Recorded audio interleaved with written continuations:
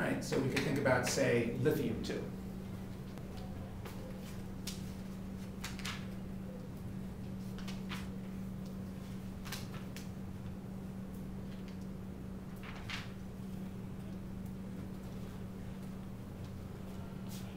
Now, what orbitals are we going to have to consider here for lithium?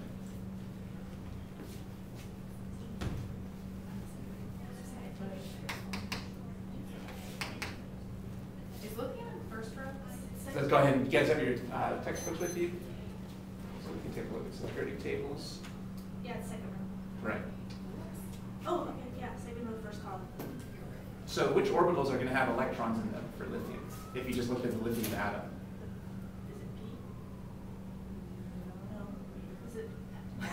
We can't remember. Oh, maybe we might have to go back and review that. Yeah. Okay. Sorry. Well.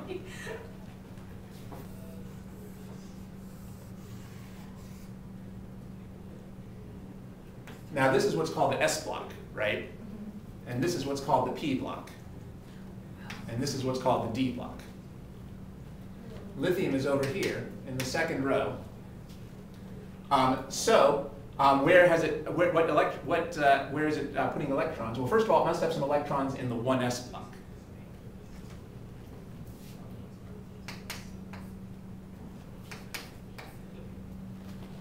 But also, since it's over here, it must have some electrons in 2s.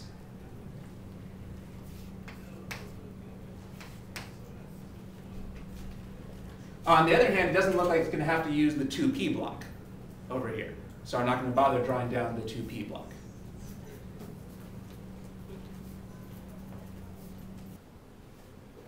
Now we need to figure out how many electrons the lithium will be contributing to the molecule.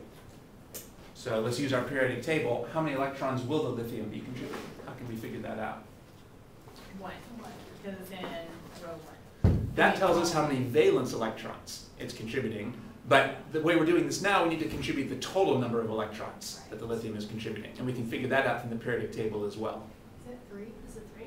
Because it has an atomic number of 3. 3. Yeah. Okay. Since it has 3 protons, a neutral lithium would have 3 electrons. So where should I put those? Well, 1, 2, 3.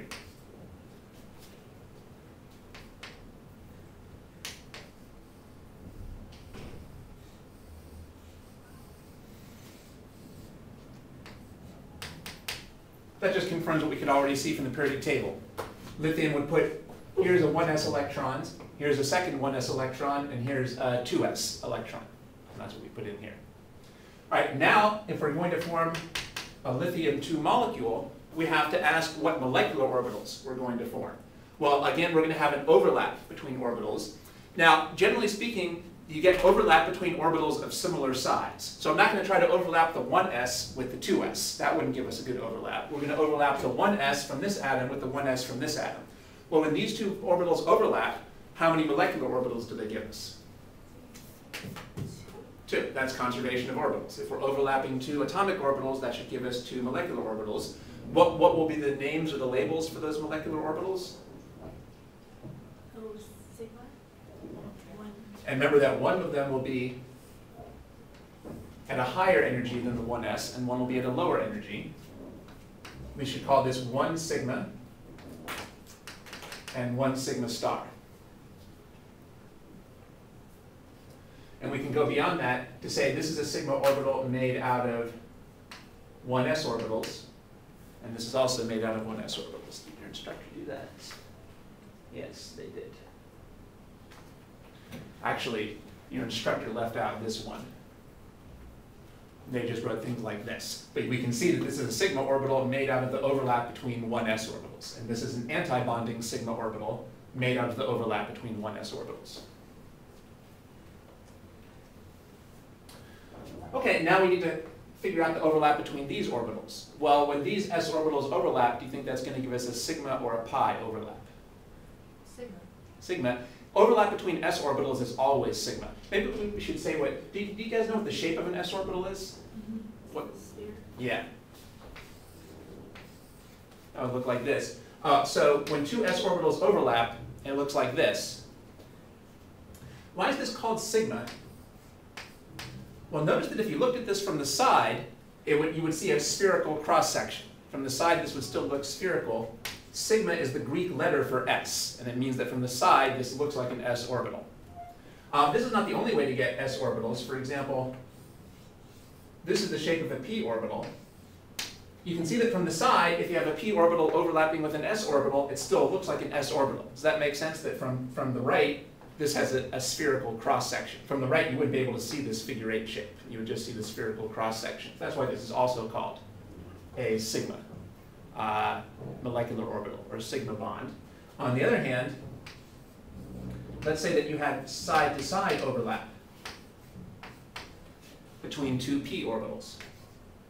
Side-to-side overlap between two p orbitals, well, this is what's called a pi bond, or a pi molecular orbital.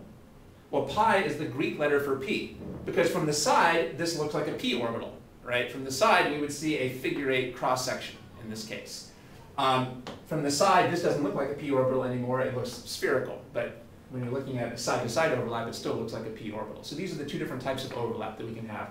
Basically, you can have head-to-head overlap, which is always sigma, or you can have side-to-side overlap between p orbitals. The only way to get a pi orbital is side-to-side overlap between p orbitals, but there's many ways to get sigma orbitals, many different types of head-to-head overlap. For example, I could have also shown two p orbitals. And from the side, this would still have a spherical cross-section and look like a sigma. If you're using hybrid orbitals like sp2 or sp3, you can still get a sigma bond, because hybrid orbitals have similar shapes to p orbitals, just more lopsided. In any case, what did we decide? Are these going to overlap to give us sigma or pi? Sigma. So yeah, s orbitals can only give you sigma overlap.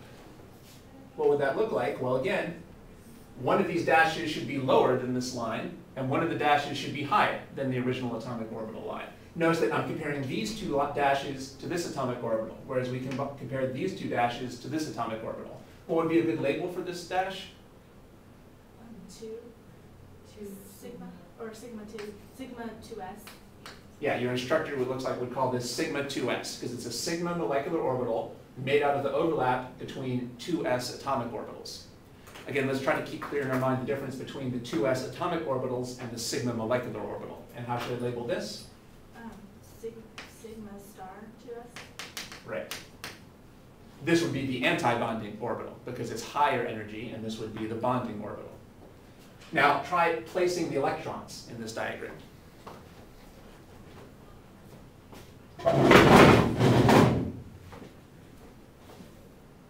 So would that electron from the 2s still go here? Everyone wants to go as low as possible. Okay, so it wouldn't like jump down here or anything? Well, everyone wants to be as low as possible. Oh, okay. So, Oh. maybe the best thing to start with is, how many electrons am I placing? 6. 6, right? We're placing 6 electrons total. Does that make sense? Yeah, 3, okay. 3 from here and 3 from here. 1, 2, 3, 4, 5, 6. All right. It's not even actually worthwhile to ask where each of these electrons are coming from. It's not really very helpful to say that this electron is coming from here, say, or this electron is coming from here, say. You can just imagine that all the electrons are being put into a pool of electrons, and then we're just arranging that pool of electrons in these molecular orbitals in the lowest possible places. There's no advantage to saying that this electron came from a particular atomic orbital. We can think of all of them as being fungible. All that really matters is the total number of electrons that we're placing. So I would never want to put anyone here until I've filled up this orbital. So you just build. Even though this is anti-bonding, it's still lower energy than this bonding orbital, because it's anti-bonding with respect to a lower energy atomic orbital. I'm sorry, you were going to say? Oh, no, I was just. So we should always, basically we're building up. Yeah. Yeah, that's the Aufbau principle. The Aufbau principle for, is that a term you guys have heard? Yeah, from last semester, Yeah. remember? So the basic principle for placing electrons is the Aufbau principle. I think Aufbau is German for building up. And you can see how we built up with the electrons. We only occupied the higher spaces when the lower spaces were filled. Let's figure out what the bond order would be.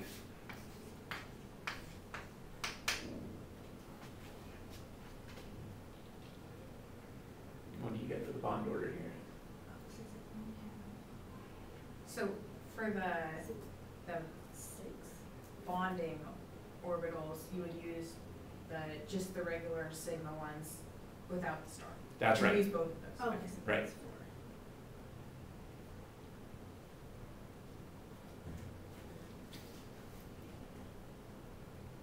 it'd be 1, How many electrons are there in the bonding orbitals? 4. Yeah, 1, 2, 3, 4. And how many electrons in the antibonding orbitals? 2, 2. So we get a bond order of 1. This is again matching up with our Lewis approach, because if you actually drew the Lewis diagram for Li, this would be what the Lewis diagram would look like, a single bond between them.